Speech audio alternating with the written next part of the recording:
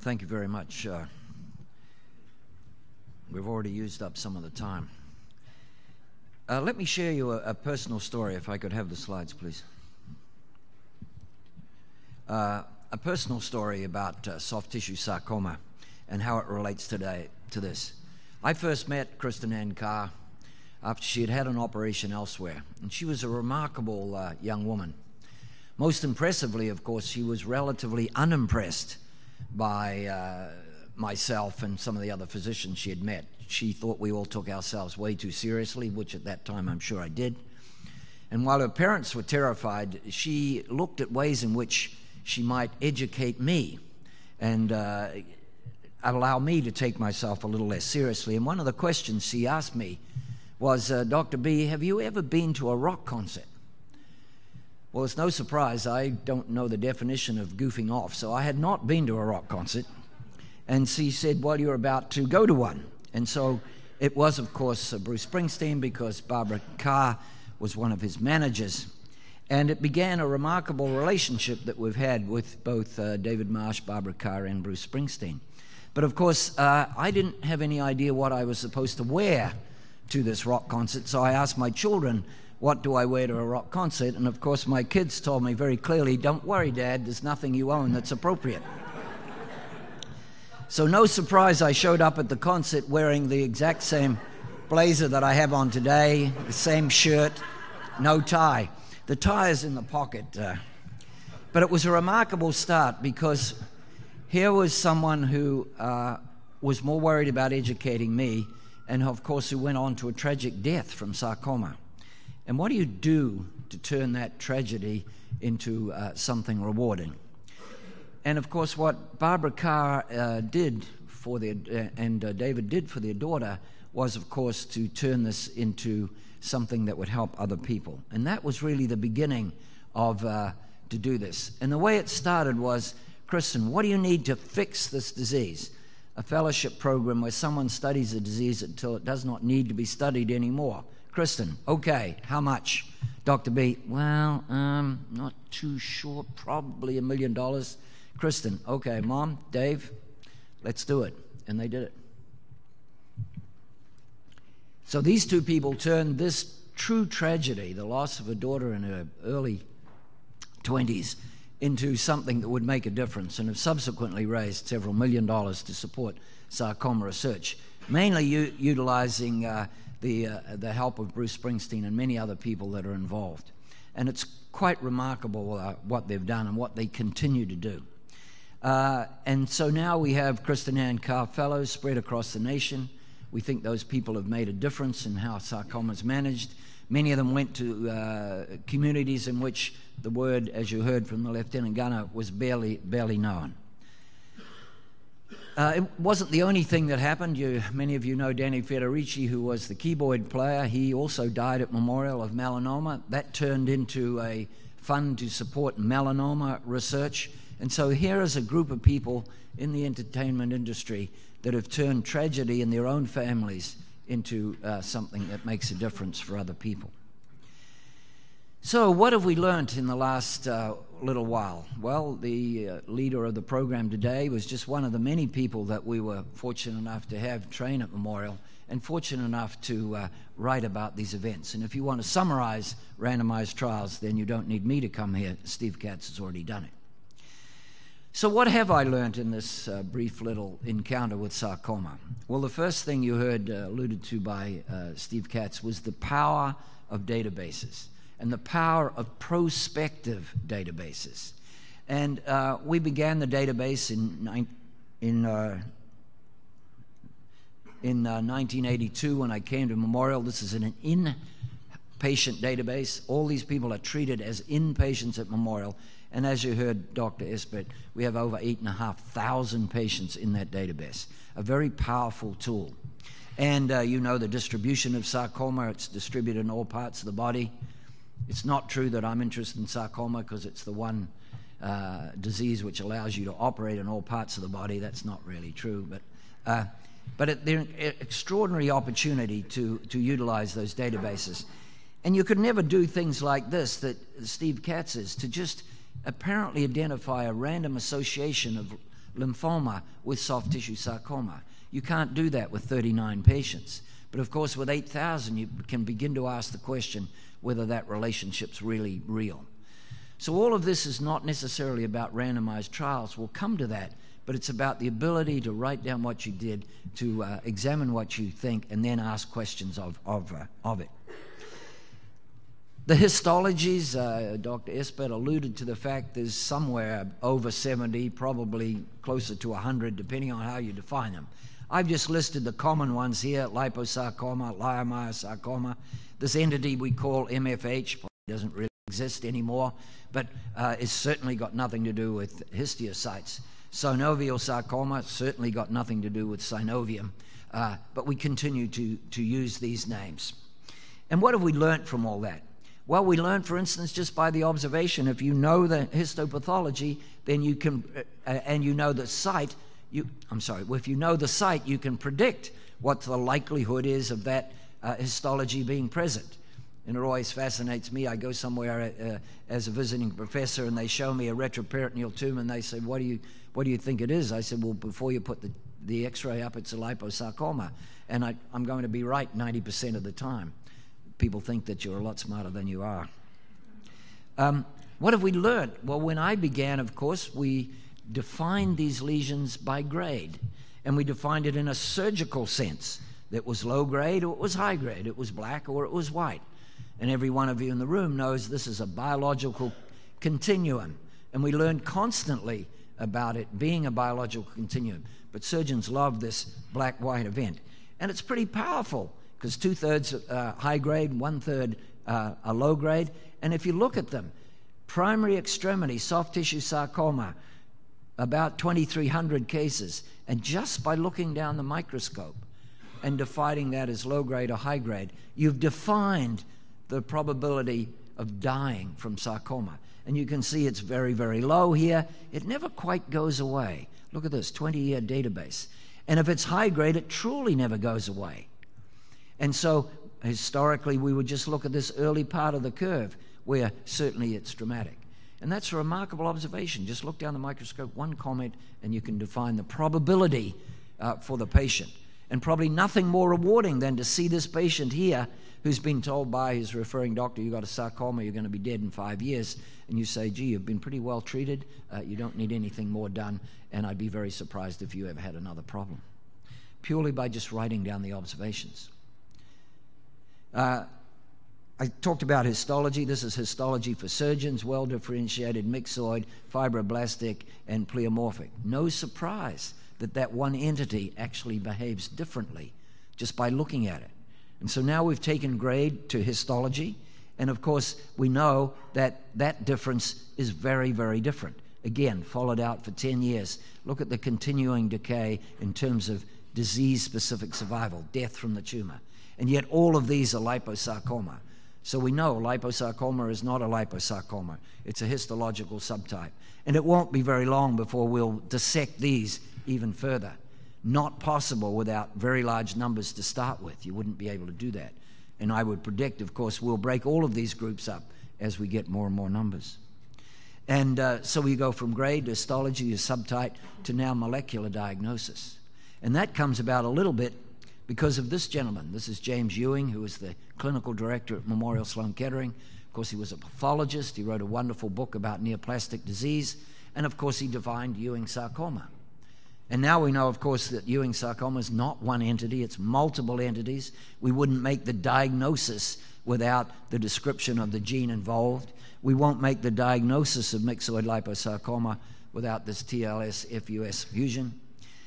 We certainly won't make the diagnosis of synovial sarcoma without the presence of a fusion gene, SSX and SYT fusion genes. And of course, why is that important? Because, of course, the synovium, it has nothing to do with the synovium. It was originally described because it was seen in the extremity associated with large joints.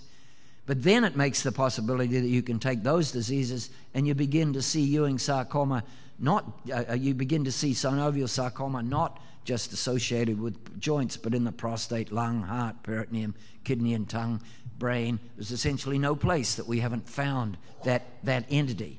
wouldn't be possible without molecular diagnosis. So I've quickly taken you from looking under the microscope and how valuable that is, to grade, to histology, to molecular diagnosis, and we're only just beginning. Those of you who have heard me speak, I like this particular slide because it tells you about biology, not just about outcome. If you write something down and begin to look at it, you learn not just about what happens, but you learn about a biology. And for those of you who have heard me made this comment before, I'm going to make it again. And here is the soft tissue sarcoma, local disease-free survival, the people who had a local recurrence. And let's just compare the extremity, the red ones here, and in 10 years, about 12, 14%. And the retroperitoneal tumors, local recurrence, certainly by 10 years, something of the order of 60+% have recurred. And then you look not at local recurrence, but at survival. And you can see the curves are somewhat different. The extremity lesions now, these ones that had a local recurrence up here, die of disease here. They must die of systemic disease. These patients here, the ones that had the retroperitoneal tumors, they have a decay curve that's not a lot different than their local recurrence curve. So they die of local recurrence. So clearly, by writing down the observations of what happened, you've actually begun to describe the biology. And that's been another powerful tool. What are the prognostic factors for outcome? Well, a lot of this work was done by fellows like Steve Katz and Joe Aspat and others in the room. And what did I manage to do? And Peter Pistas was another fellow, and he looked at it. And then we began to realize it wasn't just about analyzing all of these sarcomas, in this case, extremity lesions. You had to decide what outcome you're looking at. I just told you about local recurrence. I told you about disease-specific survival. What about distant disease-specific survival? The presence of a metastasis. And all of those are variables that are different. That local recurrence, who's going to get a local recurrence? If you already had one, you're more likely to have another. If you have positive margins, you didn't take all the tumor out. But look over here, disease-specific survival. No surprise, I showed you that grade would predict. No surprise that size would be greater. But what about this, the positive margin at the time of the original procedure? How can that possibly be true? Because if positive margin was an issue, then everyone who had an amputation would never occur. So it wasn't about the failure of the surgeon or the failure of the radiation therapist. It was about the natural biology. So purely by looking at these events, we begin to understand the biology. We learn about lymph nodes. You see a lymph node involved in soft tissue sarcoma, Yuman Fong, a fellow at the time. And if you have a liposarcoma, the likelihood that you'll ever have a lymph node metastasis is almost zero.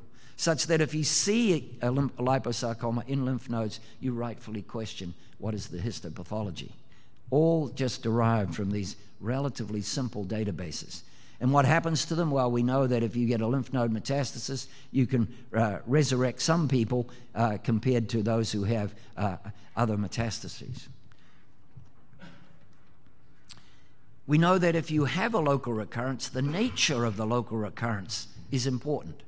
Now, this is self-evident because what it says is we look at patients, again, reasonable number, who have a local recurrence, and look at those with an isolated local recurrence, about 13%. And it's no surprise, but we put numbers on it, that this busy slide says if you have a small local recurrence that's low grade and occurs a long time after the initial operation, then, in terms of dying from that disease, you'll do pretty well.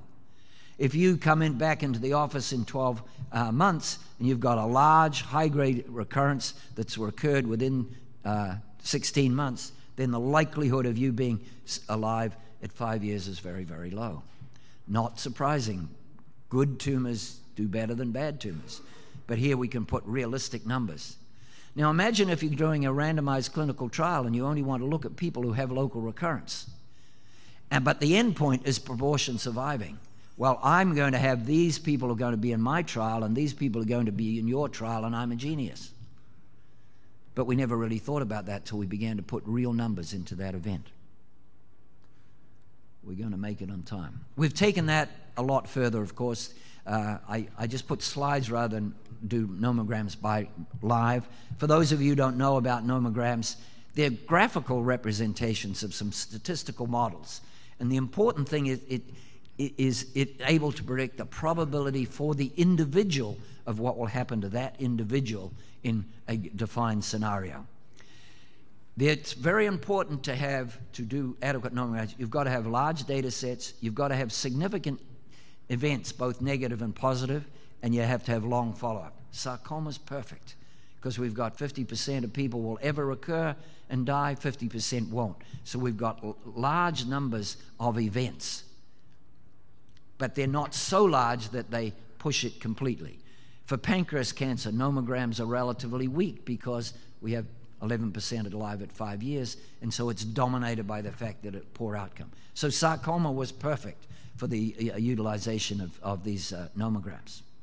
So how do you do them? Well, they're pretty straightforward. You define the population.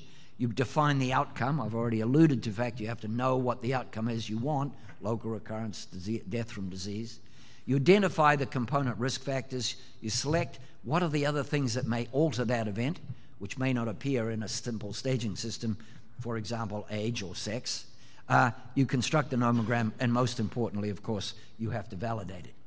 This is it just in graphical form, but it's all on a handheld computer. We've confirmed it. This is the actual survival versus the predicted survival. You want that line to be very, very straight. It is pretty good because there's large numbers. You want these error bars to be very, very tight. And the reason they're wide is because, again, if you take a rare sarcoma, then in fact the histology won't get into your nomogram because you don't have enough events. Same practical problem as before. And then you actually can predict for the patient what's happened. And those of you who are familiar with these, we have nomograms for almost every disease entity now. And there are nomograms for not just for malignancy. So you come in, you've got a high grade, a deep lesion. It's greater than 10 centimeters. It's an MFH of the lower extremity at the age of 35. Your likelihood of dying of that event is 48%. Very simple to do. And the same, this is just another example, low-grade, deep, large tumor in the retroperitoneum, 37%. And you can go on our website and take down those nomograms if you want. We've validated it by using other data sets. This is just from UCLA to prove that it works okay. Obviously, you need to do that. And so it's transportable. It isn't just a memorial database. We can do lots of things with them. We can make them histology specific. We can time alter them. Patient comes to see you a year after I've had my sarcoma. Okay, Dr. Brennan, are my risks of dying better now than they were before? Not only are they better, I can tell you how much better they are. And you can do that for any entity. They can walk in the office and say, I've recurred with this local recurrence. Does that mean I'm more likely to die? Yes. How much more likely am I to die of this tumor? I can tell you that. You can add biological variables, and hopefully we can test the effects of treatment. That's going to be a little harder to validate. The principle is pretty straightforward. This is just, we've taken a subtype-specific prognostic nomogram for liposarcoma by Kimberly Dalal, another fellow in and taking that and predict it, and you can read about that yourself. You can actually take an intervention and see whether or not it actually predicts benefit. Because think about it conceptually. If you're working with something that is predicted and you've got something to observe, and if the observed is better than the predicted, the presumption is there's been an intervention. That's a very simplistic idea. It's very correct. The problem is how to prove it. And of course, the only way you really can prove it is to take internal data from a randomized trial and apply it a priori. And that's hard to do because we don't have the numbers to do that. And that just says what Bob Cantor did. Oops, I did it again. The next step in that is to take these to Bayesian belief networks. This is a very interesting idea. We're not an interest night. It's a very old idea, but it's an interesting concept for me because it's much more intuitive, because it allows you to utilize, which remember nomograms do not, prior observations. And that's what you do every day. You think about what you've known about previously, and you begin intuitively to put that into your belief network as you predict what might happen. And what it really does, it says, following that, it estimates the probability of an outcome on the basis of known variables. And of course, it can be used with these data sets, and that's what we're working with at the present time. This is a very straightforward article, which you'll enjoy if you. And the key part for me is that it relies very heavily on an inductive process that allows you prior learning, which others do not. It just says the same thing. It's basically a three-step process. I emphasize the prior information. You look at the experimental data you have, like in a trial, and then you allow those two combine to look at the force or the strength of which your observations will be. And that'll be the next form. I initially thought it would replace nomograms, but it's not going to, because, in fact, the nomograms will become more outcome and site and disease specific, which this will be hard to do with. But it's another powerful tool which you'll learn about. Enough of that. It just says, I've given an example in breast cancer, and what you're looking at is you're picking out what you want. This is just taking the physician not knowing what happens, and there are various variables that you can look at that are either primary influences on outcome or secondary remote influences on outcome. Not enough time to debate that today. What about treatment?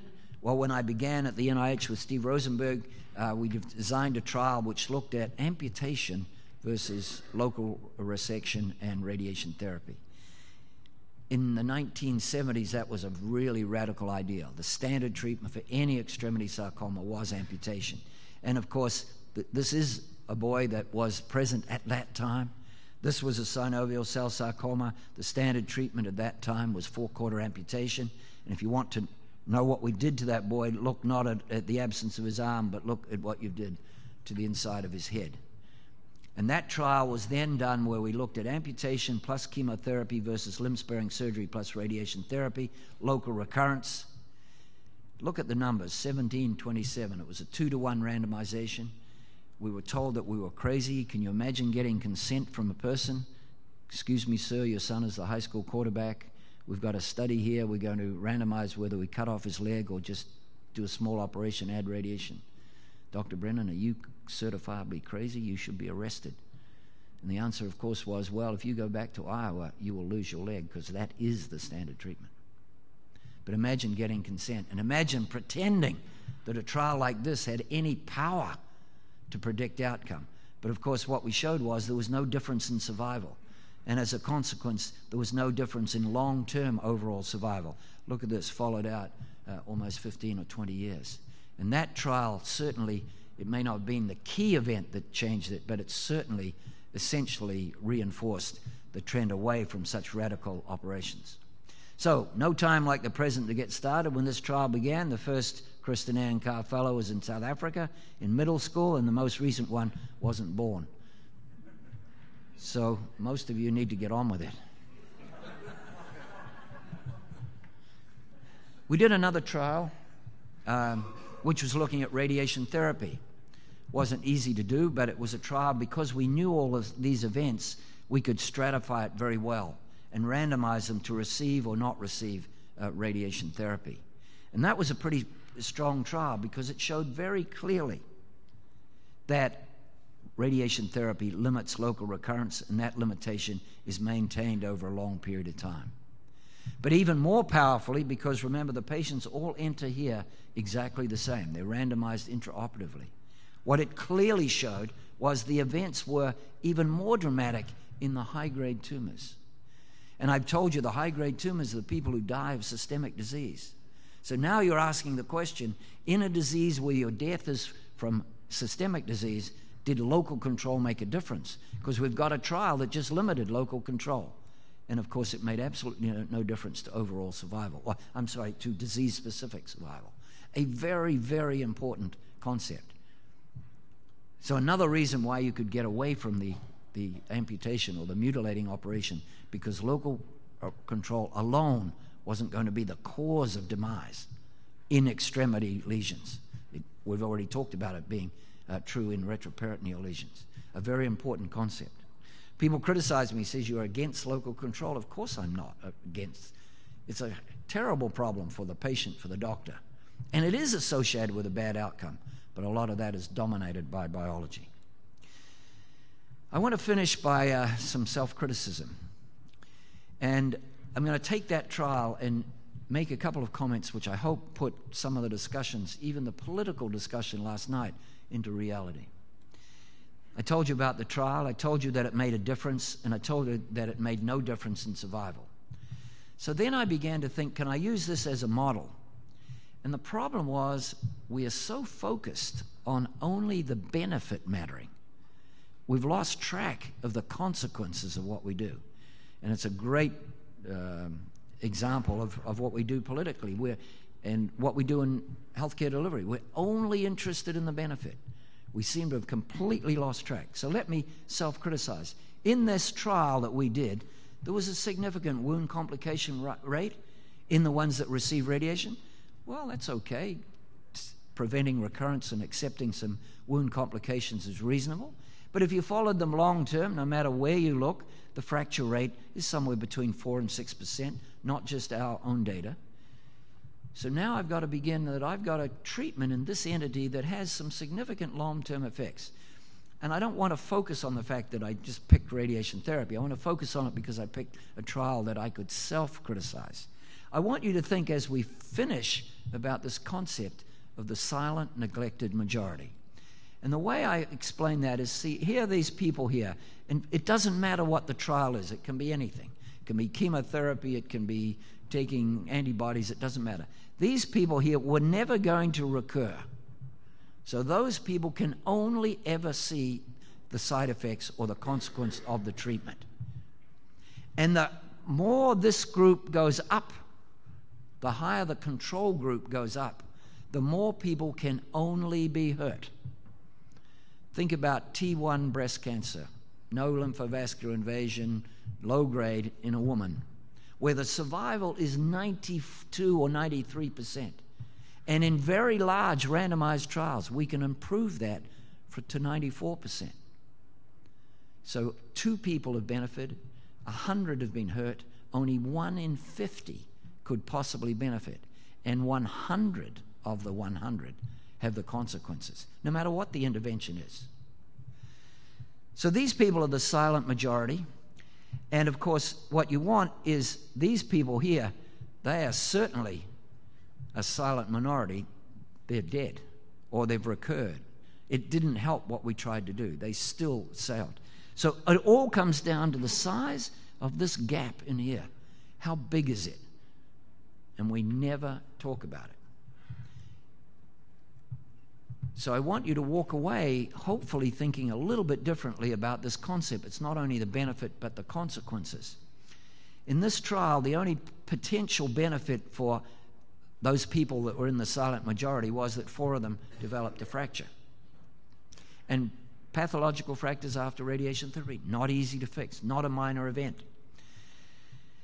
This just says exactly the same, only I'm asking you now to decide it's about these numbers. If this is 20%, you may accept that's a very valuable advance. 20% seems like a large number to me. And maybe if this is death that we're measuring, not just local recurrence, that 20% becomes pretty important, doesn't it? But let's put it in a little more context. If you think about the bravest soldier in the war, it's always the general who's not actually on the battlefield. It's the soldiers that die. And if you're going to be the general, you got to understand that's the cost that everybody pays. Now let's put the 20% in a bit better context. 20% may not be quite so impressive. Not my data. Look at this, medical oncologist. If improvements in survival in advanced solid tumors are incremental, we expect a change to be 20%. Improvement in survival from metastatic cancer would be 1 month. Now, if I'm sitting in Washington and actually understand a little more than what we heard last night, I'm beginning to think, wait a minute, maybe that 20% isn't so important. Maybe we should be looking at that in the context of what are we taking away from people to allow that to be done. I've deliberately tried to challenge you. I think probably you will cynically say what has happened to me is when I first started, I wanted to move this up no matter what. I was a young surgeon.